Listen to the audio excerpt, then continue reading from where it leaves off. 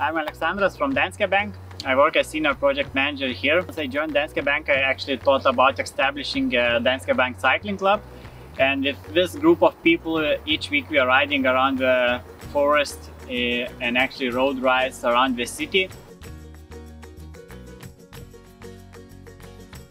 Because it's more fun to ride together.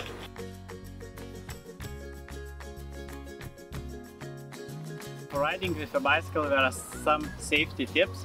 So I think one of the first, just if in the evening you're riding, so you have some lights, and as well wear some bright clothes. And always when you're riding, just take care about others and think about other participants on the road, not only about yourself, so who is going around. So you can show when you're turning left or right, or actually check the body language of other cyclists to understand what we are doing.